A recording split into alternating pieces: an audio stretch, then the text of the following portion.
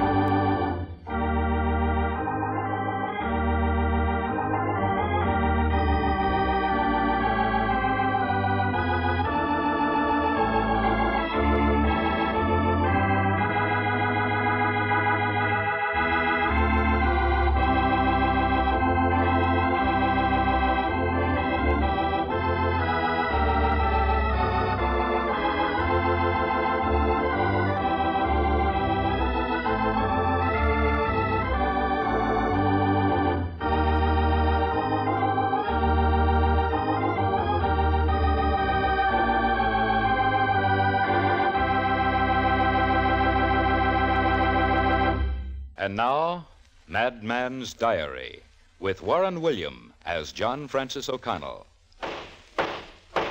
Hear ye, hear ye, hear ye. This honorable probate court is now in session. Be seated, please. You may call the first case, Mr. Clerk. The probate case of Lucifer Nicolai, deceased. If the court please, I would like to mention very briefly the background of this, unusual matter.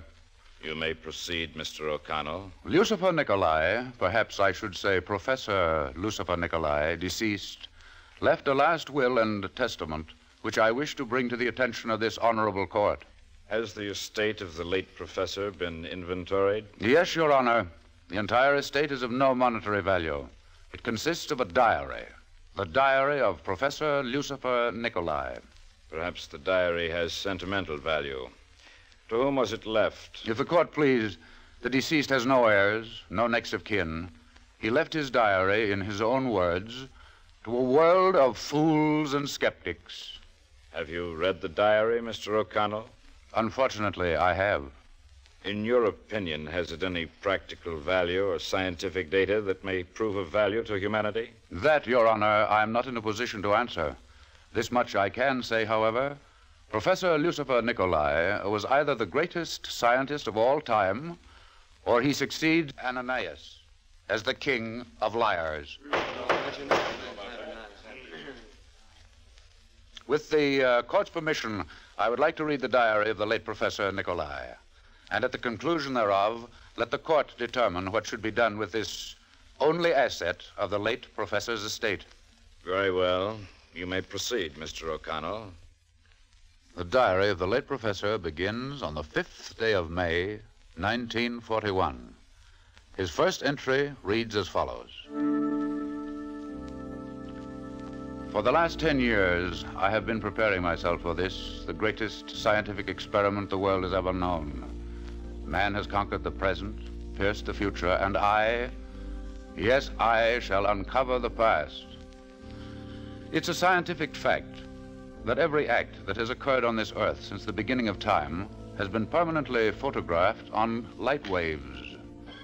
These waves, as we know, travel at the speed of 186,000 miles per second. If, then, it is possible for science to make the mind travel at a faster rate of speed, it can catch up and pass these light waves, which have been present since the very creation of life. The dark ages of history shall be pierced, and man's concept of life shall be shaken unto its very foundations. For 10 years, I have been experimenting with electrical impulses that will separate the mind from the body and direct it at incredible speed into the shadowland of the past. I am now ready. And how old are you, young lady? I'm 21, sir. You stated you are an orphan? Yes, for as long as I can remember. Mm-hmm. Alice, your application says that you like to read, that you have a good imagination. Oh, yes, sir, that's right. I do like to read. Oh, all sorts of books. And I like to imagine that I... Yes, I know. You are the beautiful girl who falls in love with a hero. Yes. Yes. But not always, Professor. Once I imagined that I visited the moon. And then, when I read 20,000 Leagues Under the Sea, I was... A whale, no doubt. Oh, no, Professor. Oh, no. I was a mermaid. A beautiful mermaid. Well, Alice, where I am going to send you will make all these other places seem like a trip on the subway. Oh, Professor, I love to travel. And you shall, too, young lady. In fact, at a speed that you never believed possible. No one ever dreamed it possible. You shall travel at the speed of almost 500,000 miles per second. 500,000 miles a second? Oh, that sounds awfully fast, Professor. I didn't know they made planes that could This go won't be on a plane, Alice. No? Well, how else could anyone go that fast? You shall see, Alice. You shall see.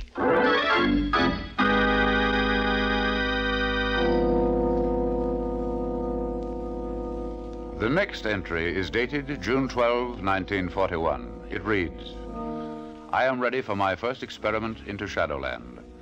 My home in this desolate part of the state has been transformed into an electrical workshop. Alice is calm, at ease. I have given her a sedative to rest her nerves before she takes off on her first journey. I do not want her to go too far, only back to the Middle Ages. Yes, only back to the Middle Ages. Now, Alice, don't be frightened with all this electrical equipment. It's like a spaceship ready to take you away. It looks scary. Now, walk over here with me to this chair. Careful not to trip on any of the wires. Oh, yes, Professor. Now, sit down, please. I want to tell you what's going to happen so that you won't be frightened. Oh? Alice, I am going to separate your mind from your body. Separate my mind from my body? Oh, Professor, no. I'm going to send your mind out into space. You're going to see things and go places that no living human being has ever been before. Will I come back, Professor? Of course you will. In fact, really, you'll never leave this room. Only your mind will make the trip. And while you're gone, your mind will talk to me through your lips. Where am I going, Professor? You're going back to the early Middle Ages, Alice. Back to the early Middle Ages? Well, how can I go there? Don't worry about that. That's my job.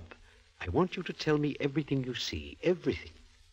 Alice, if our experiment works, next time I shall send you back even further. Back to the glamorous days of Antony and Cleopatra. Oh. You shall float down the Nile in a silken barge. Oh, I would adore seeing her. Cleopatra, the most beautiful of all women. But the thought frightens me. Oh, don't be frightened, Alice, please. Believe me, you will be safe. Now then, if you're ready, sit back and relax. Professor? Yes, Alice? This looks just like a picture of an electric chair I saw once in a newspaper.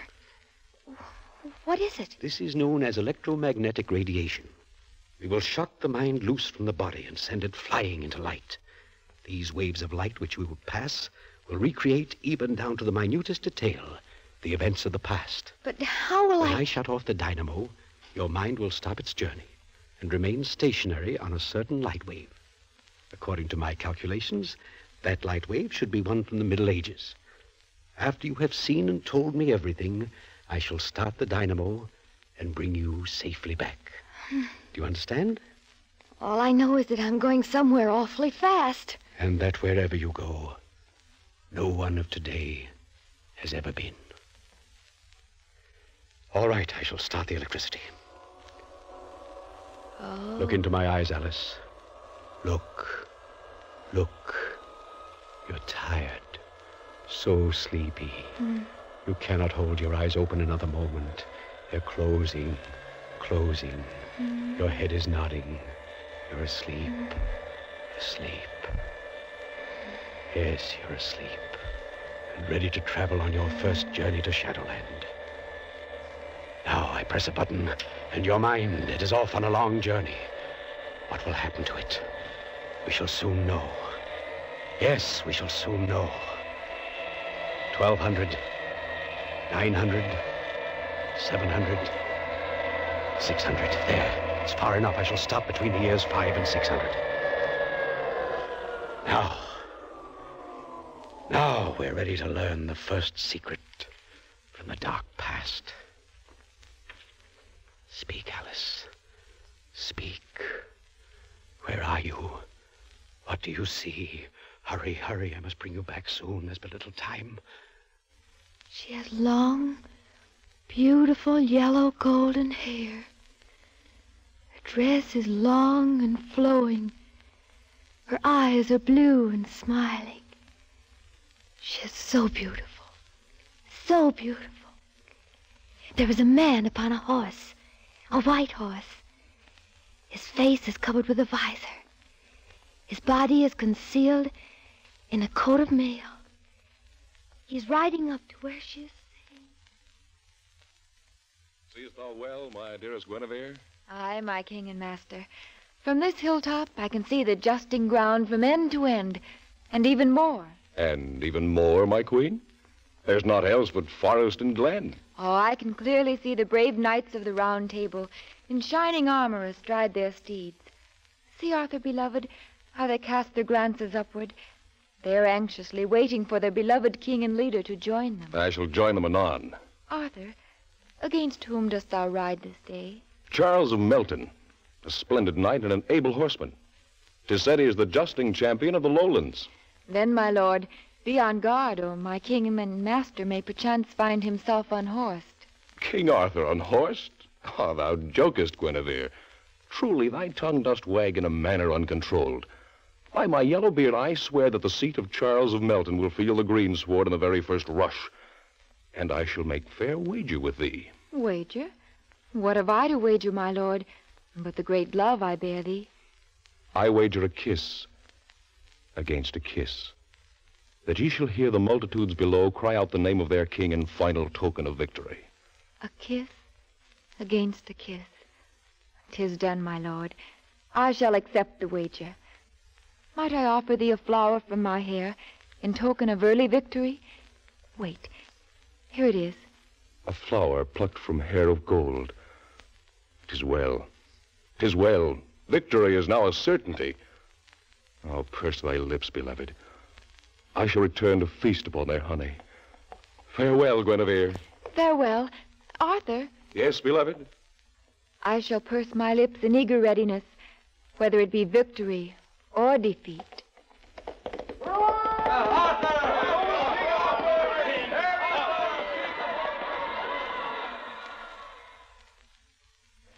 Picture's fading. I'm growing tired. Tired. Wait, Alice. I shall bring you back. Yes, I shall bring you back. But we have won, Alice. For the first time since creation, we know how to pierce the veil of Shadowland. All the secrets of the past are ours. I shall show these idiots what a mastermind can do. Yes, I shall show them.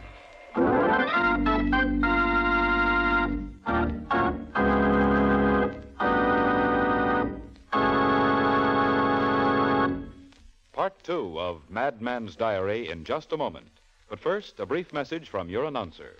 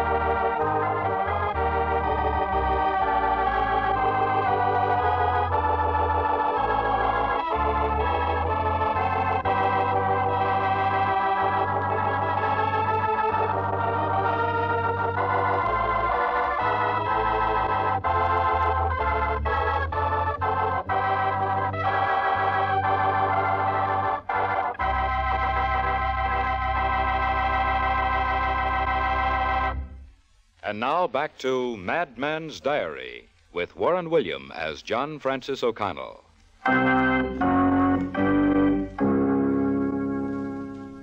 Professor Nikolai's diary continues. November 3rd, 1941. The last few months have been spent in improving the electrical impulses of my equipment in order to bring even greater cosmic speed to the journey which Alice will soon take. Everything is ready for this new experiment. Alice has rested and has regained the youthful appearance which she lost after her last trip. For I know now that only youth can withstand the rigors of these journeys into Shadowland. At 4 o'clock, she comes into my laboratory. She is anxious now to begin her trip. She's had a strange look in her eyes that bothers me. Lately, she's been losing interest in worldly matters and speaks only of her experiences in the mystic realm of Shadowland. I wonder what will happen to her this trip. Please hurry, Professor. Please hurry. I've waited so long to go back. Just a moment, Alice. Just a moment. And then you shall be off. Off on a tremendous new adventure. Will I see the lovely lady with the golden hair? The one who's called Guinevere? No, Alice. But you shall see something far more interesting. Much, much older. You shall see one of the secrets of civilization. You shall see, if my calculations are correct, the building of the Great Pyramid. Well, that's in Egypt, isn't it, Professor? Yes, you're right. Egypt. But the Egypt of over 5,000 years ago.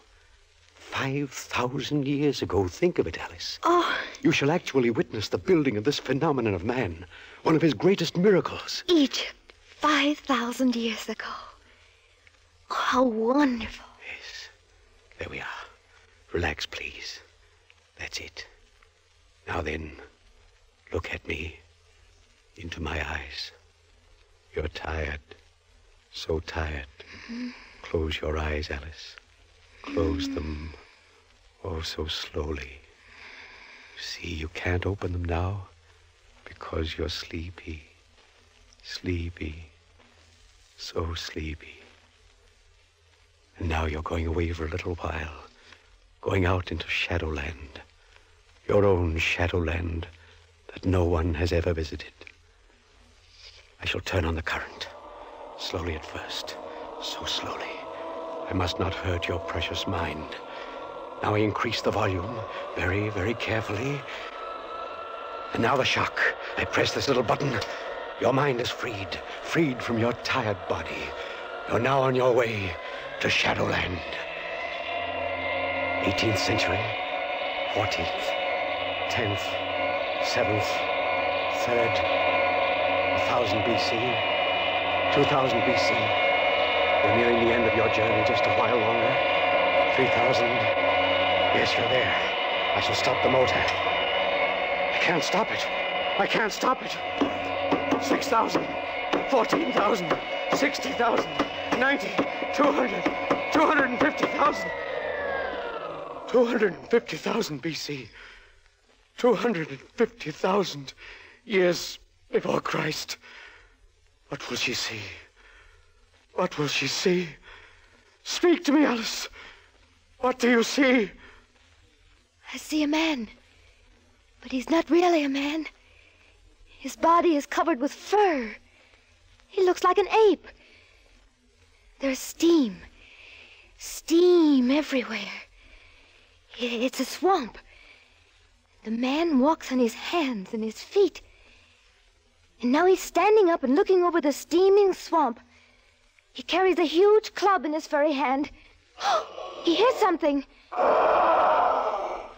He's hiding behind a large fern. There's a strange creature coming out of the swamp. It looks like a snake, but it has fat, short legs. Its tongue darts out as though it senses the presence of this ape man. Its tail is huge, so long I can't see all of it. It swings from side to side, knocking over plants and trees.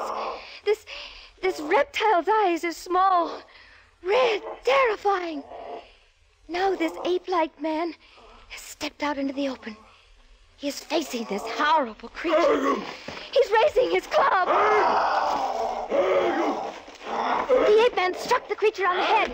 It looks stunned. It has raised up its body.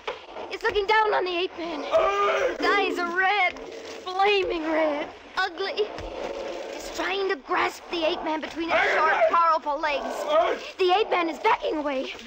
Now he's circling the animal. Oh, he's tripped. He's fallen. It has its huge feet on the ape-man's body.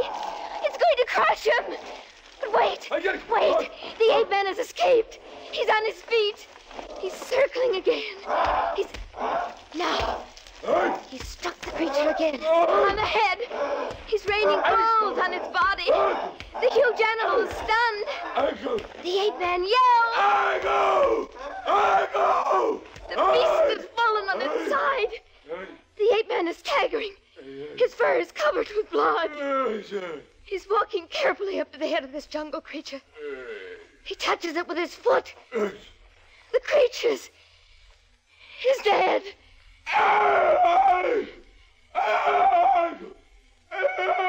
The ape-man cries out in victory. He has won.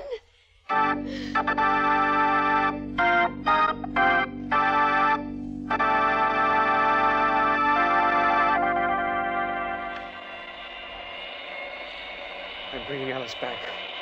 I'm greatly worried and perturbed. A change is taking place in her. Her forehead is receding, and the contour of her head seems to be changing. I see a slight fuzz appearing on her face and arms. Her eyes seem to be receding into her head. They're growing smaller. Or maybe I'm losing my mind. I'm afraid I've left her too long in the outer darkness. In just a few more minutes, she will return. Just a few more minutes. Alice, just a few more minutes, and you shall be back. She's still changing in physical appearance. Her shoulders and neck are completely covered with soft fur. What is happening? What is happening? I must write quickly in order that posterity and science will know what is taking place, and that I have succeeded in this, the greatest scientific experiment of all time. I have rediscovered the past. I therefore control the future. The world is mine. I am the master of creation. Oh, she's back. She's back. Perhaps I was not too late after all. No, it can't be. Alice, stay there. Don't break your straps. No, don't come near me. I'll save you. No, Alice, no, you fool. The world is ours. We are masters of destiny. No.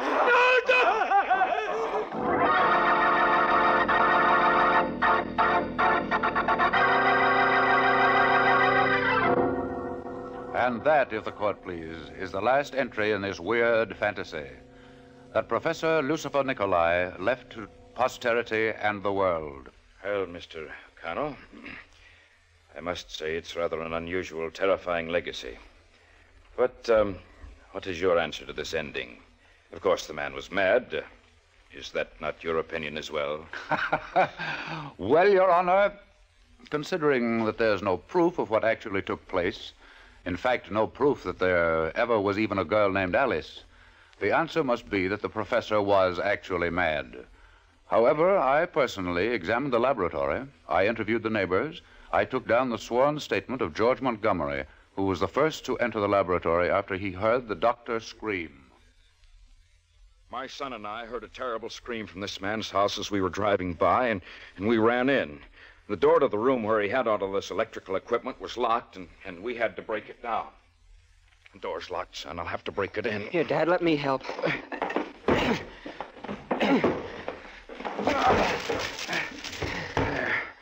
I don't know what we heard in here.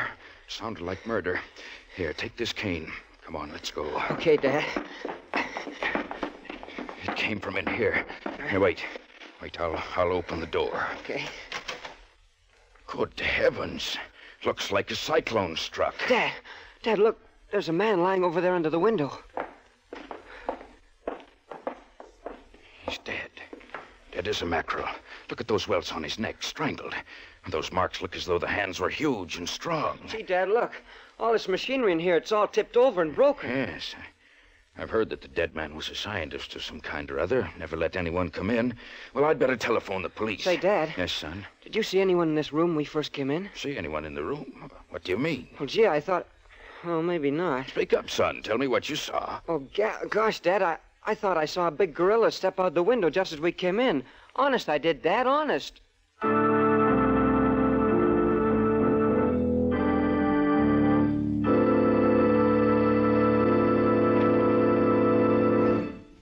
course, Mr. O'Connell, this was just the imagination of a boy. There was no gorilla, was there? But there might have been, Your Honor. You see, one of the gorillas from Slade Circus escaped just 3 days prior to this unusual incident. But I was informed that it was recaptured about 2 weeks later and is now back with the circus. They claim that it was a young female, the pet of the circus, and utterly harmless. So the professor might have been killed by the gorilla. Or by Alice. I see. Well, what is your opinion in the matter of Professor Nicolai's diary, Mr. O'Connell? I suggest, if the court please, that because nothing contained therein has any substantiation in fact, that the said diary be turned over to the medical branch of State College for further study and contemplation by their psychiatric experts.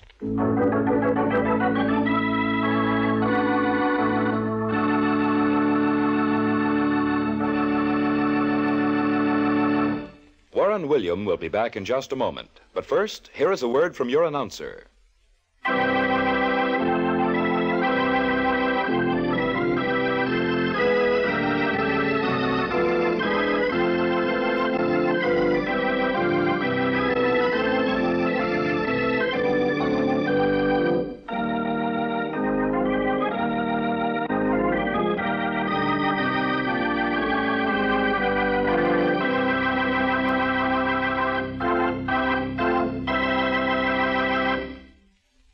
And here again is Warren William as John Francis O'Connell. Is there any doubt in your minds but what the late Professor Lucifer Nicolai was mad? Well, there isn't any in mine. No, sir. I want to sleep nights.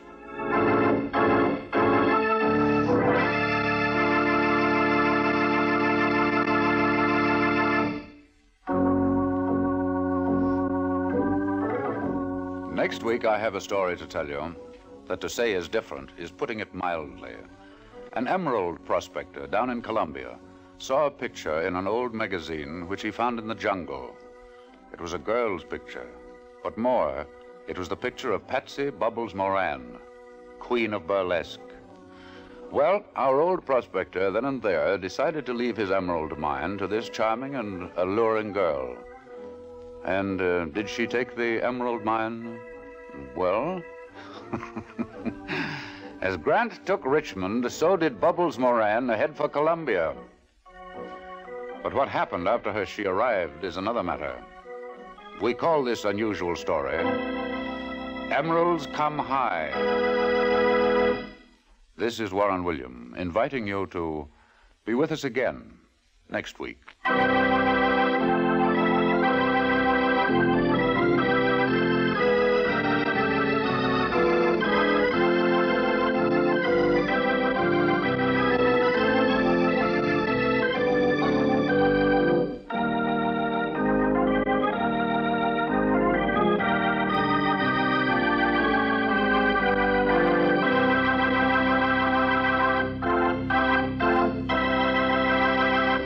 Strange Wills is written by Ken Crepine and directed by Robert Webster Light.